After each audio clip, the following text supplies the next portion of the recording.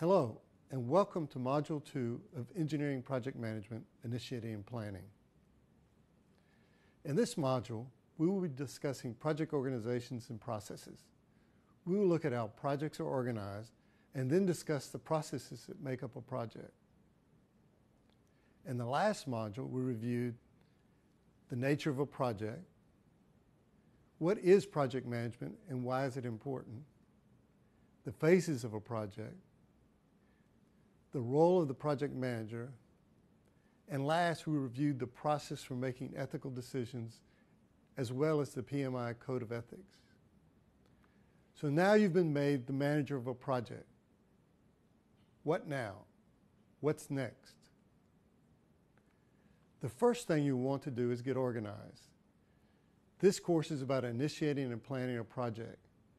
This is the getting started part of project management. You want to follow the processes outlined in this course to set up and plan your project. One of the first steps in this journey is setting up a project organization. As part of this module, we'll look at the most prevalent types of project organizations. We will also review the strengths and weaknesses of each type and discuss how you might select the project organization that's best for your project. There are other project organizations besides the ones we will discuss. They can and have been used successfully.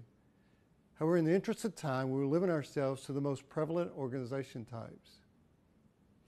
At the end of this module, you should be able to discuss how an organization's culture and style may impact your project organization decision, identify the most prevalent organizational structures, discuss the pros and cons of each structure for your project, identify the project management processes, discuss the role of knowledge areas in your execution, and finally, understand the role of a project manager as a leader.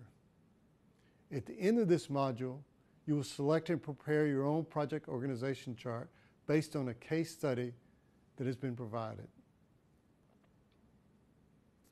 So let's get started and take a look at the different project organization types.